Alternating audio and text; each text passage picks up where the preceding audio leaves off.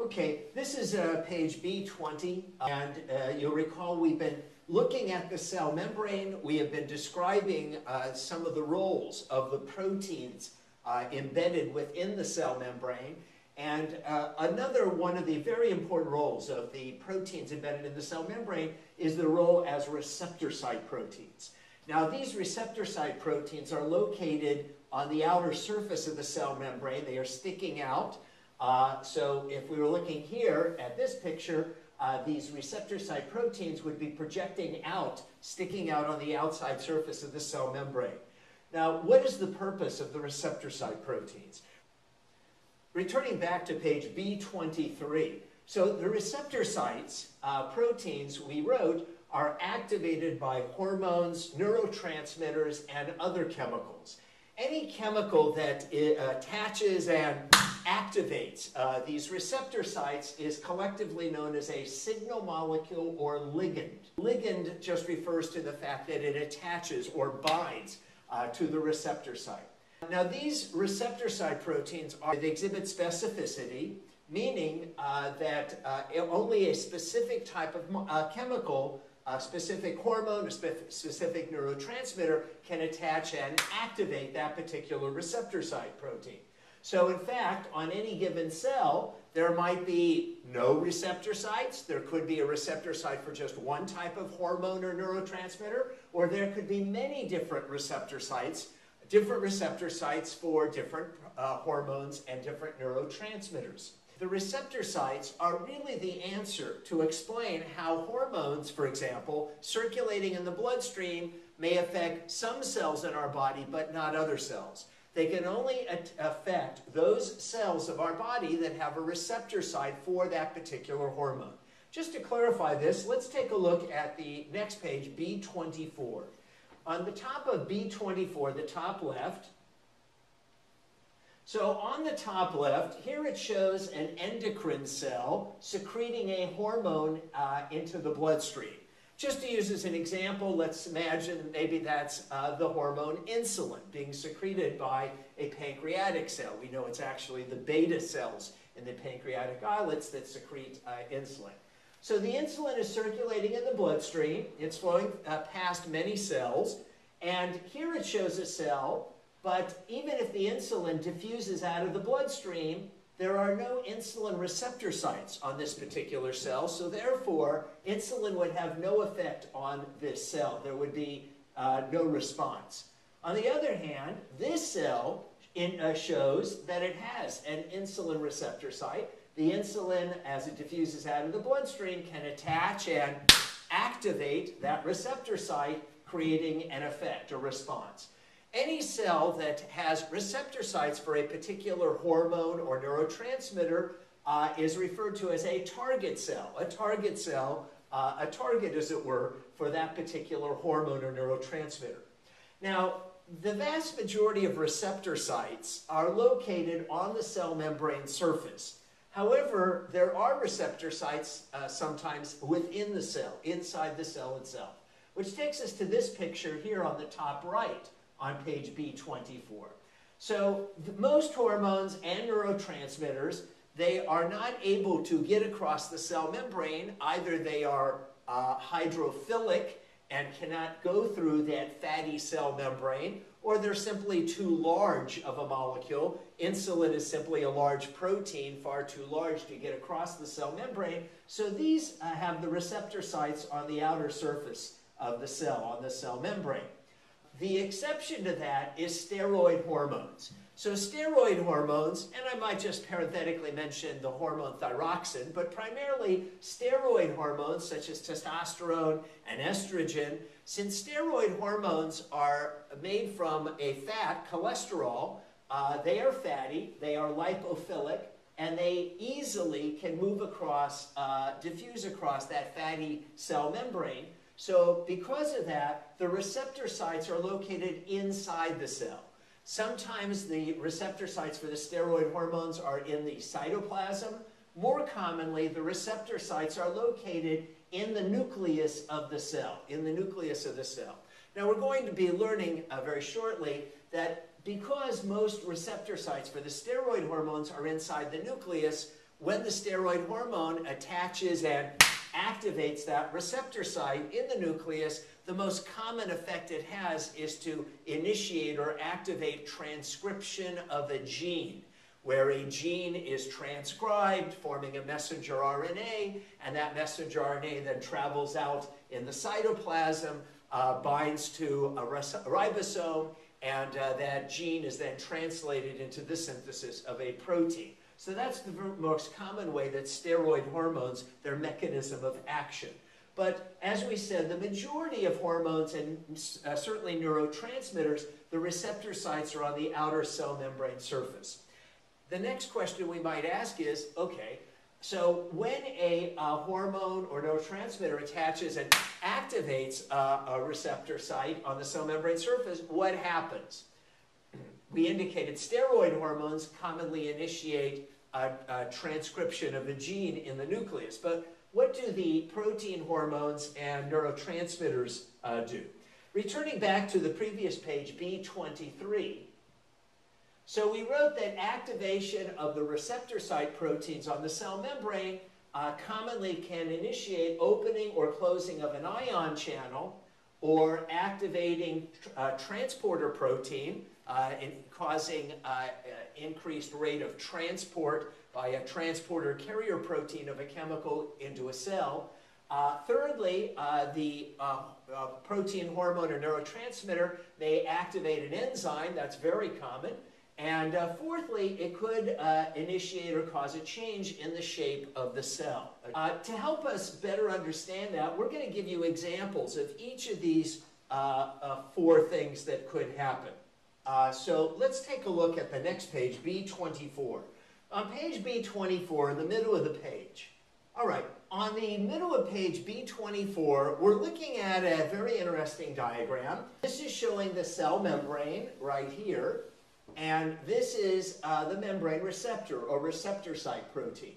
And it shows a signal molecule attaching to that receptor site protein. Remember, any hormone, neurotransmitter, or chemical that attaches and activates a receptor site is referred to as a signal molecule or ligand, meaning that it attaches or binds and activates that receptor site. One of the more common ways that signal molecules act is after they attach to the receptor site, they commonly activate what is known as a G protein. There are many variations on this. All the textbooks go into a great deal of detail describing the role of G proteins and docking proteins and second messengers or intracellular messengers, but we'll touch upon second messengers, including cyclic AMP, at another time. All right, so what is a G protein? Now, really, what these G proteins are is they can be activated and they can actually move from the receptor site to another protein embedded in the cell membrane. But just to kind of give us a sense of how this works and keep it very simple, so I've got my slinky here. The slinky represents a three-dimensional structure of a protein. And so we're going to simply say that this G protein is attached here to the receptor site protein, and then this G protein may be attached, or it can either move or it's attached to either an ion channel or to an enzyme or to a linker protein. In other words, it is attached to some other protein embedded in the cell membrane. So let's give you a specific example of how a G protein can lead to the opening up of an ion channel. The example that we're going to give you is that of the neurotransmitter acetylcholine. This is going to be one of the most important neurotransmitters we talk about in this physiology course. So acetylcholine would, even though I've written it here, we're going to say that that acetylcholine can attach to this receptor site, and after it attaches to the receptor site, that activates this G protein, and this G protein is connected to this sodium ion channel. And so activation of the acetylcholine receptor site by acetylcholine activates the G protein. The G protein in turn opens up the sodium ion channel, permitting positive charged sodium ions to start to flow into the cell. We're going to be learning that that's the most common way that an action potential, an electrical current, is created within a nerve cell or a muscle cell. It is by virtue of opening up sodium ion channels, and as these positive charged sodium ions start to flow into the interior of the cell, that creates this electrical current called an action potential. So the first example we've given you back on page B23 is we've just given you an example of how acetylcholine can activate a receptor site, an acetylcholine receptor site, leading to an opening up of an ion channel. Specifically, the example we gave was a sodium ion channel. A second example we'll give, we'll come back to transporters, is let's look at enzyme activity. So returning back to page B24, so the example we're going to give now is the example of epinephrine. Now, epinephrine is also known as adrenaline.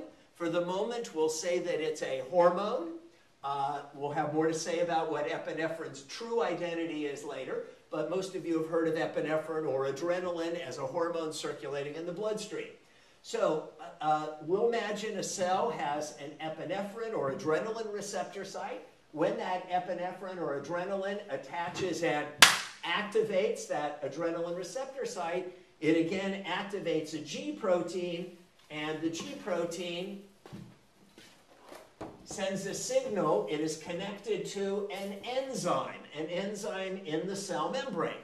You might say, what do you mean? Now, wait a second, hold on, time out. What enzyme in the cell membrane? Let's refer back to page B20. So back on page B20, what we're simply saying is that activation of receptor site could cause an opening up of an ion channel. And what's the link between activating the receptor site and opening up the ion channel? Commonly a G protein. Here is an enzyme. So in the case of epinephrine or adrenaline, when it attaches and activates this receptor site, that activates this enzyme. How does that signal get sent from the receptor site, the epinephrine or adrenaline receptor site, to the enzyme? Again, there's a G protein that connects, or as it were, or transmits the signal from here to here, activating the enzyme. On our picture back on B24, okay, so when epinephrine attaches and activates that epinephrine or adrenaline receptor site, it in turn activates this so-called G protein. The G protein sends the message to the enzyme, and the enzyme obviously initiates a biochemical reaction or change in the cell. The most common enzyme activated are known as protein kinases. That's actually written right here. What the protein kinase does is it activates phosphorylation involving ATP, providing energy to cause a particular biochemical reaction to occur. We're not going to get into the details of the protein kinases. The main point we're trying to make is that epinephrine or adrenaline was an example of when it activates a receptor site, it leads to an increased activity of an enzyme. So we've now given you an example, returning back to page B23, of how activation of receptor site can lead to a change in enzyme activity. Now, the fourth example we're going to give you is how activation of a receptor site could lead to a change in the shape of a cell. Now, we've mentioned linker proteins already. Let's again look on page B24. And way on the right-hand side, middle of the page, right-hand side, so it says way here on the right, alters cytoskeleton. You recall that the cytoskeleton is the arrangement of proteins in the cytoplasm that can affect the shape and even movement of a cell. Now, I've written right above alter cytoskeleton, I've written the words linker protein, L-I-N-K-E-R, linker protein, because we know that those linker proteins are proteins that are located on the inside portion of the cell membrane, and they are attached to the cytoskeleton. You might say, whoa, time out, show me again. So back on page B20.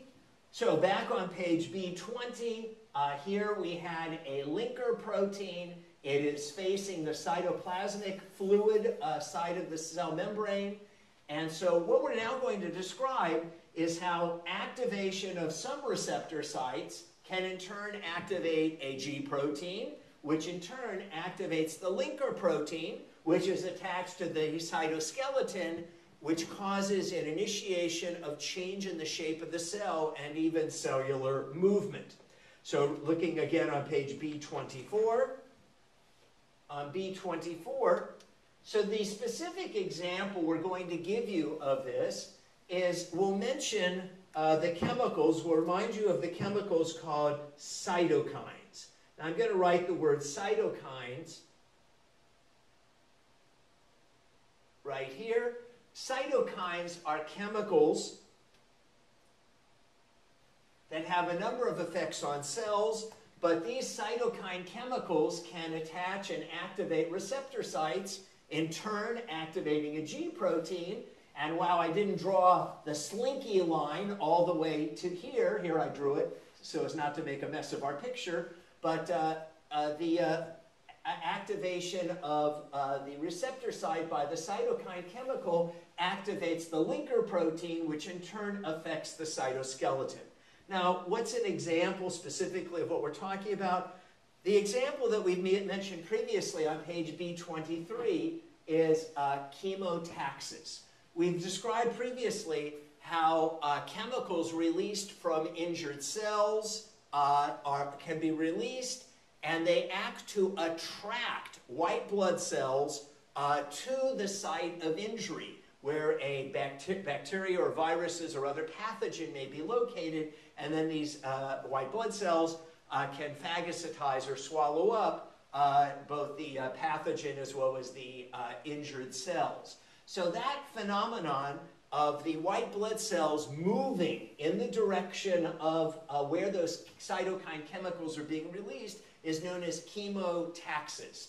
Remember, taxis means movement, so what's causing the movement of the white blood cells are chemicals, cytokine chemicals that are being released.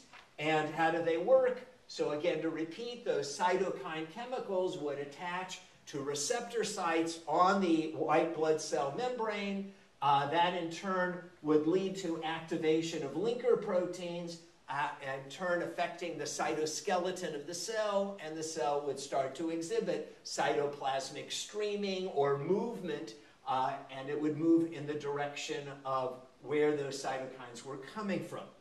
So we have now given you an example back on page B23 of how activation of the receptor sites by cytokines can lead to a change in the shape of the cell. The one example, the one other thing that can happen, which we skipped over, is how activation of the receptor site proteins could in turn lead to activation of transporter or carrier proteins. So I now want to give you an example of that. Now, that is not shown on our picture on B24, but if you look on page B24A, on page B24A,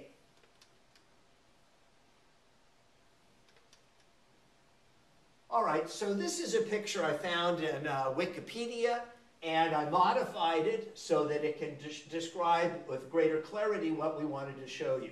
So let's get our orientation. What we're looking at is, here's the cell membrane of a cell.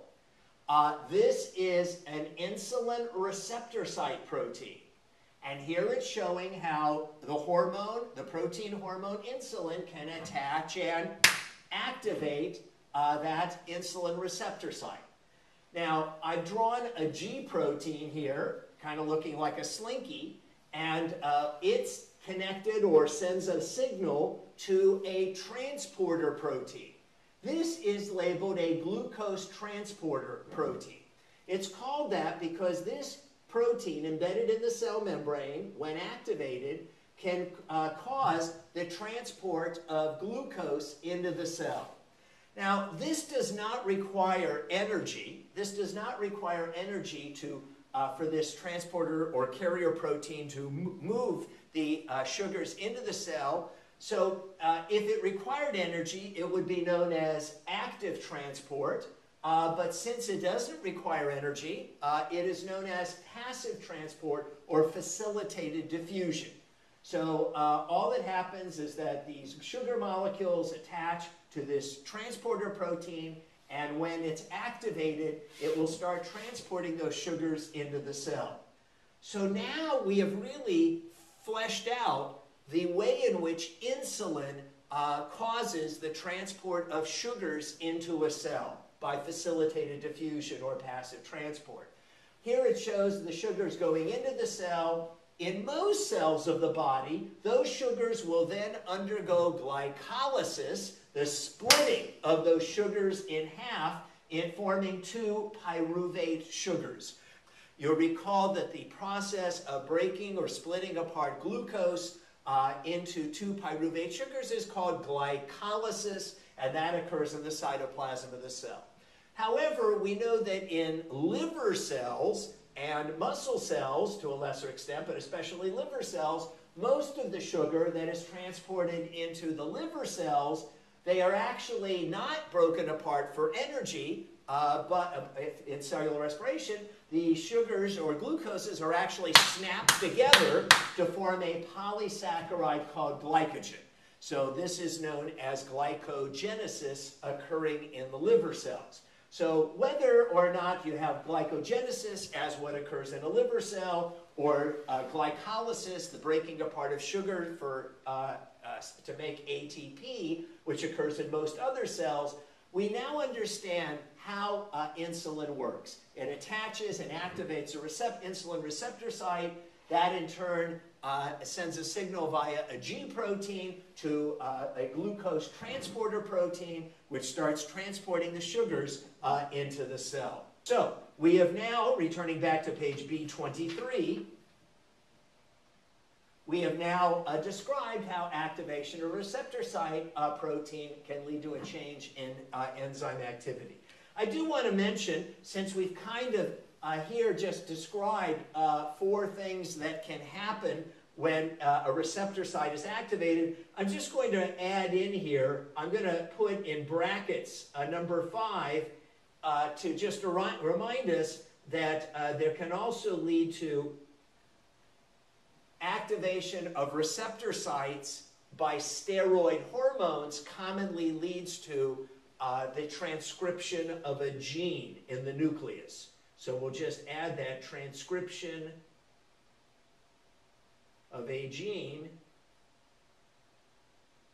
in the nucleus of the cell. And of course, that specifically has to do with steroid hormones.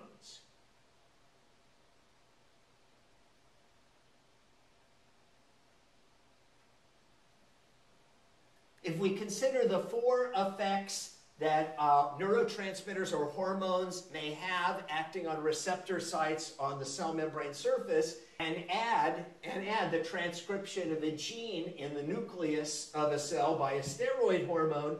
So it's interesting that really there are only 5 major kinds of actions that a signal molecule can have on a cell as far as the effects that can result. Now, of course, activating different enzymes within the cell can lead to all kinds of different things.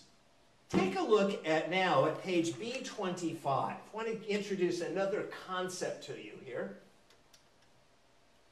And on page B25, what we have at the top here is the cell membrane, and this is a receptor site, and it shows a signal molecule. Now, just to give us an example, use it as an example, let's consider that this is epinephrine or adrenaline, goes by both names, and it's attaching and activating an adrenaline receptor site. As a result, we get an effect, a response. And in fact, we've learned specifically for epinephrine, it involves commonly activation of an enzyme called a protein kinase. All right, now, they have developed drugs drugs that can similarly attach and activate these receptor sites. A drug that mimics the action of a particular signal molecule is known as a mimetic drug or agonist. So specifically, an example of a mimetic or agonist drug that mimics the action of epinephrine is amphetamine. Amphetamine can attach, its shape is similar to that of epinephrine, it can attach and activate that same adrenaline receptor site.